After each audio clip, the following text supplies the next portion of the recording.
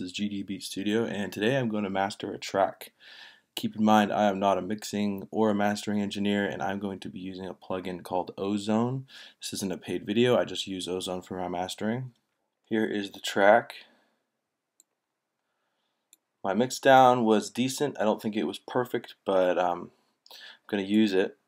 And right now I have my volume on the computer turned up all the way. I'm going to have to lower it because when I start throwing in a mastering chain, we are going to have a much higher volume.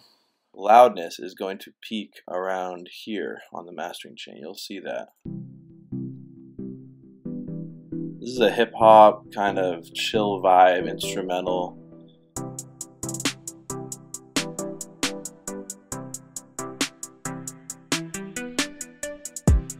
Keep in mind there's no vocals.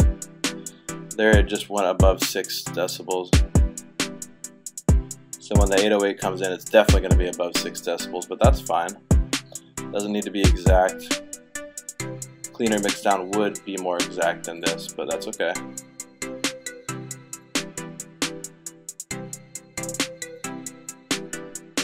This is the part that has the 808 coming up right here.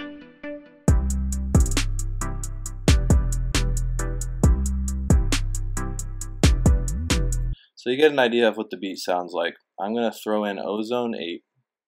I did a pay to own program for this. I didn't want to drop all 200 bucks or whatever it was at first. So I just paid 10 bucks a month to splice, and there's no interest or anything. It just gives you access to the full plugin upon paying your first $10. And it's pretty dope how that works. You can just pay it off over time. Then it will splice some money.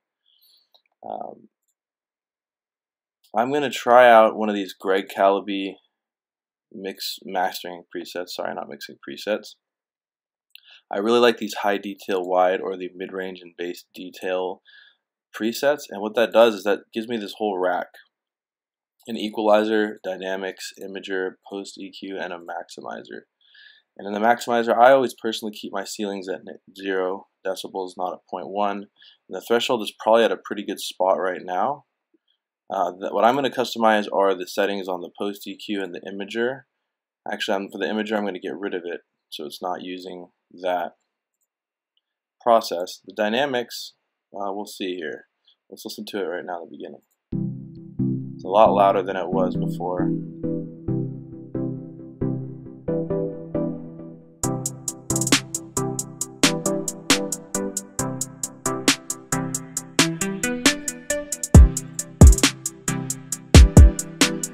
This is the difference in volume levels with no ozone and ozone. This is before, and here is after.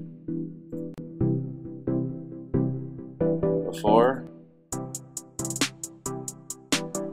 and after.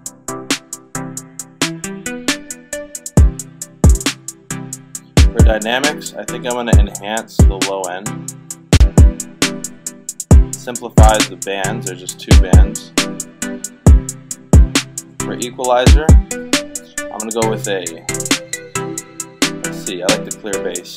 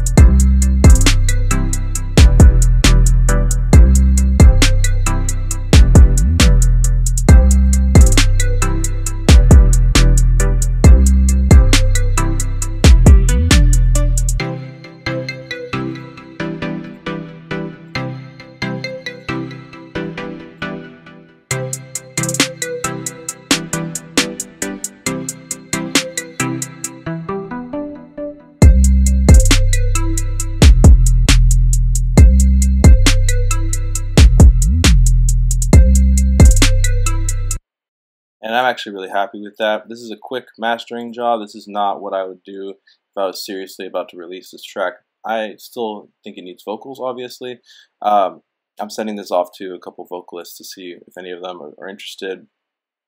And then I would actually get their vocals, mix their vocals in, and mix and master the whole thing after that.